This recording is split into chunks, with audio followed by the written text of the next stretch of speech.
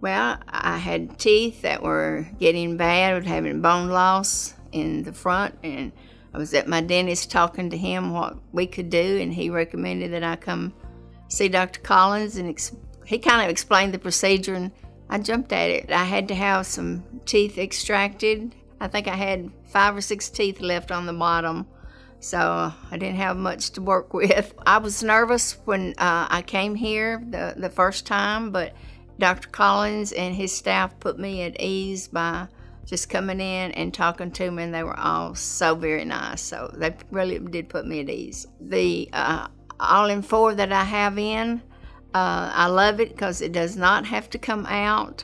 It's in there permanent. Oh, I would recommend Dr. Collins to anybody that needs any kind of dental work like this done, especially this procedure right here. I would recommend him highly.